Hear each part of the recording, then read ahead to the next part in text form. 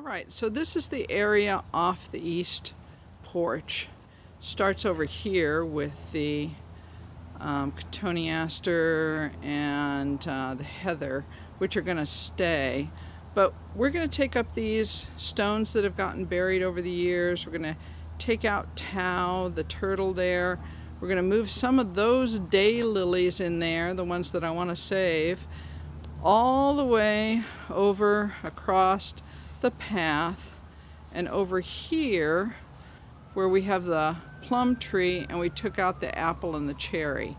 And we're going to hardscape this area around the daylilies that we put in there, make it look more oriental.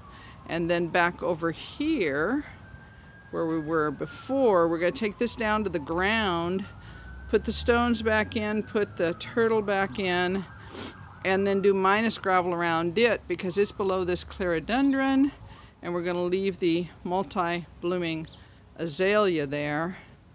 And then it'll be all hardscape so that I can spray with my vinegar and soap, and we won't have to worry about doing a lot of maintenance in this area.